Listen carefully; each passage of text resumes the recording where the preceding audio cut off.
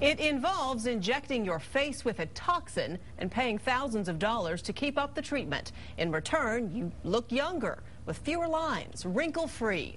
Botox has been used in therapeutic medicine for decades. Since 2002, it's been approved for cosmetic purposes, and millions of Americans have made it the #1 cosmetic procedure in the country.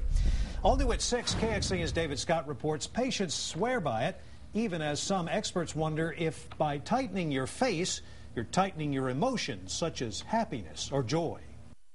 I just think it's sort of the wonder drug of the century, and I think that's why it's the most popular cosmetic procedure. 5 million Americans agree. Austin's Westlake Dermatology is one of the largest providers in the country, flooded with patients willing to pay $500 for a 2-minute procedure, good for about 5 months. They agree experienced certified surgeons and dermatologists reduce the risk of side effects or the dreaded frozen face. There's an area where it's safe to use and has an effect. If you use less and it doesn't have an effect, and if you use too much, then it can be dangerous. So that's true for aspirin and Tylenol, and it's also true for Botox. This is Jocelyn Ward's 3rd visit. Basically, this is preventative to keep the deep lines from setting in, and if I don't make them, then I don't have them.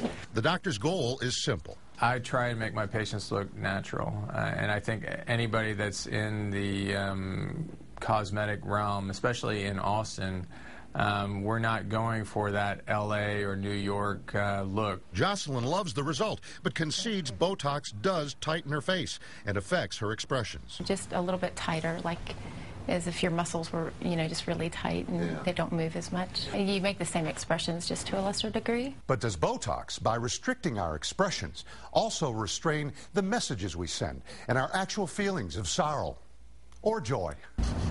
A new study suggests impairing our ability to fully laugh or cry may diminish the quality of our emotions.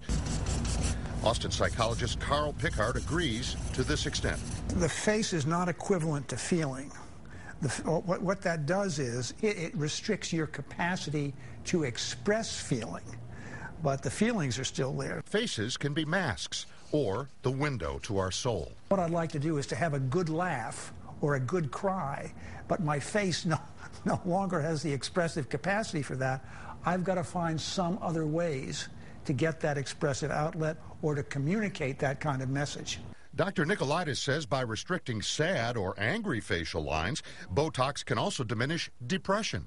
As for Jocelyn, So you notice no change in your emotions? No change in my emotions, no. Just in your face? Yeah, just in my face. Actually, I might be a little happier because I don't have to worry about these lines anymore. Next patient.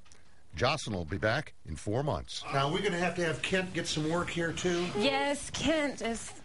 He's 3, but he's looking like a 4-year-old, so... Yeah. he wants to nip it in the bud now. Yeah. David Scott, KXAN Austin News.